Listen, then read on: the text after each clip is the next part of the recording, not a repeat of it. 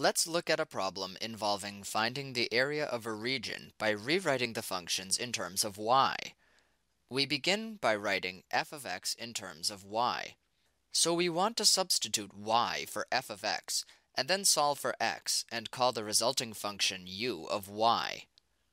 So we get u of y is equal to the square root of 4 minus y over 2.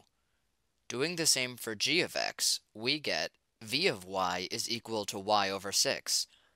Let's determine the limits of integration. Notice that vertically the region begins at y equals 0 up to the point where the curves intersect at y equals 6. So, calculating the area, we get the integral of the square root of 4 minus y over 2 minus y over 6 dy from 0 to 6.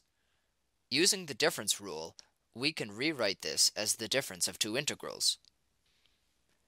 Notice that in the first integral, we have a composition of functions. So, let's let u equal the radicand 4 minus y over 2. Differentiating, we get du equals negative 1/2 dy. Now we have to find the new limits of integration for u. First, we substitute 0 for y and get 4. Then we substitute 6 for y and get 1. Now let's write the integral in terms of u.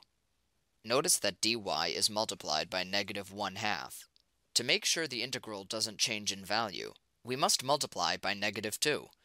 So the equation for the area becomes negative 2 times the integral of u to the 1/2 du from 4 to 1 minus the integral of y over 6 dy from 0 to 6.